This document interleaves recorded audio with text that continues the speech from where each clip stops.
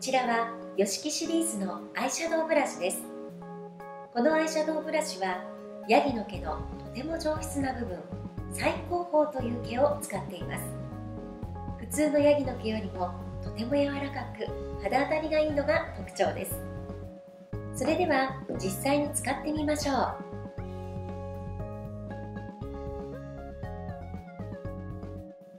少し濃いめの色でアクセントをつけます。まぶたの上にアクセントになるように外側から内側にかけて優しく色をのせていきます。反対側も同じように外側から内側にかけて色をのせていきます。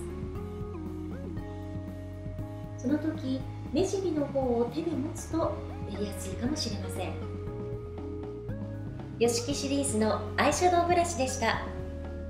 熊野町の書道筆から生まれた化粧ブラシ、とても繊細で肌当たりがいいのでぜひ使ってみてください。